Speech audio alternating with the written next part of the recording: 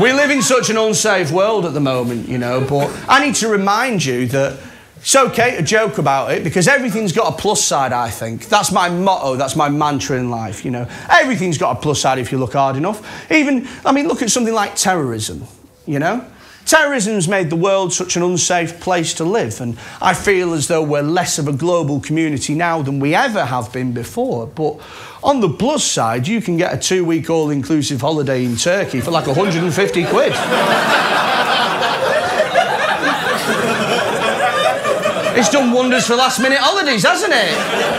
I've been to Paris 4 times in the last 2 years. I don't even fucking like it there. It's just too cheap not to go. You know, it's gotten so bad now that sometimes I'll start hearing about the latest attack on the news and I start praying that it's somewhere that I want to visit. So I'm there going, come on, Disney World. So if you get like a nutter with a machete takes out Donald Duck, that's like a £300 discount. I'll take that shit.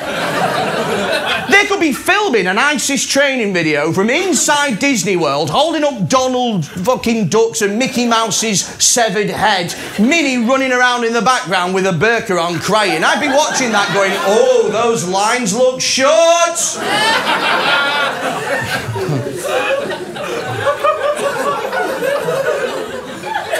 It's not for everyone, is it?